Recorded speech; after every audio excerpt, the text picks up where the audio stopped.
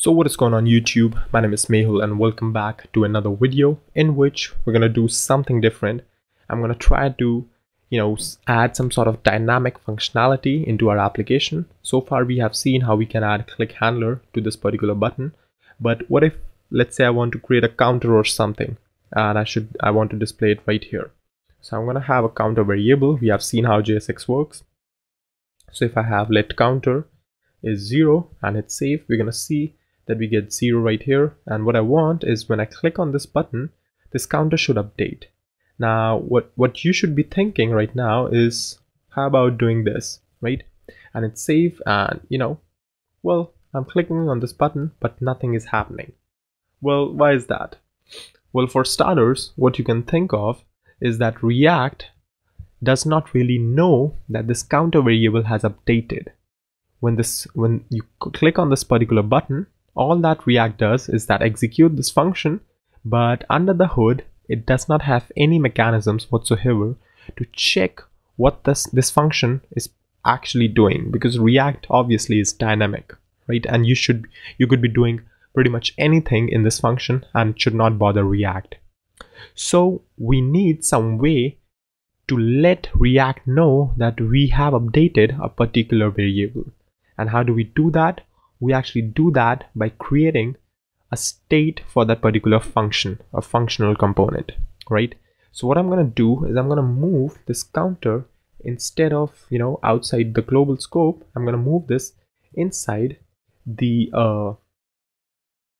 application itself, right? And I'm going to make use of something known as useState, right? So useState is basically a hook from React. We're going to get into hooks later on, deep into hooks later on. But for now, what useState is that useState would actually return me, on the first render, it would return me 0, which is basically what the value I pass in, right? And what it would return me is not actually 0, but 0, comma, a function. So I want to receive counter, which is the 0, and the set counter, which is the function. So you see, useState returns me an array consisting of 2 values. The first one being actually the value of my state variable, and the second one actually being the function which does something, right? We don't know yet what it does. So useState returns me that. Now if I just go ahead and console log the counter variable, what we're going to see is inside the console, what we're going to see is if I click on this button, we see that we get 0 as the console logged. So we see that useState actually returned us whatever value we passed in. So if I write 5 in here, we're going to see if I press 5 here, it would just return me 5, right? And it is also displayed here because, well, counter is in fact 5. So how do I update this particular counter now?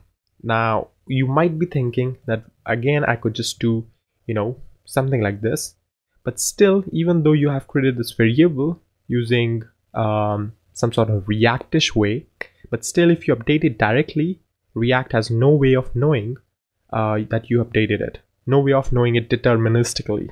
That is, unless React is checking it again and again and again, over and over, it's very hard for it to know. However, React also gives us a function which says that, hey, if you want to update this counter variable, use this. So when you call this function, React would automatically know that now you want to update this. So if I call this function as setCounter2 and hit save, now what's going to happen when I click on this button, you see this text actually gets changed to 2. From 5, it changes to 2. Why is that? Well, that is because when I click on this button, I call this setCounter function with a value of 2. Now, in this function, whatever value you pass in, that value is assigned to your first parameter, that is your first counter. Now you can name this anything, right? And it would still work. Hit save, you're gonna see we still get 5 because that is what x is, right? That is the first value. And when I click on this button, it changes to 2 because that the second value is the function. So it does not matter what you put in here, but by convention, if you have x here, then you're gonna put set x here, right? So if I have counter here, I'm just going to make use of set counter. Now this is just a convention. You can follow this if you want, you can just skip it if you want, but it just makes things clear, right? So we're going to make use of this, and what we could do is we could just make use of counter variable itself inside here, and I can just increment it by 1. Now I'm not doing counter plus plus, I'm doing counter plus 1, right? I'm not modifying the variable itself right here. I'm just making use of the set counter function and hit save, right? And once I do that, you can see if I click on this button, we have just created a nice little counter for us.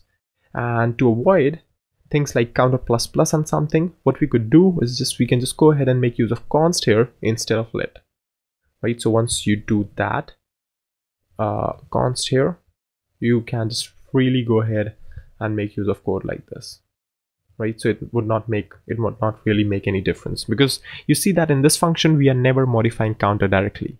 We are always using this function, so we never need to modify counter directly, so we can make it const.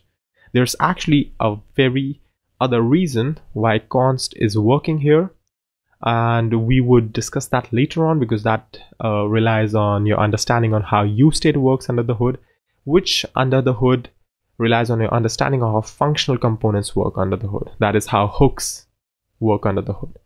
So anyway, that's pretty much it for this video. If you liked it, do not forget to subscribe, like the video. Thank you for watching, and I'll see you then in the next one really soon.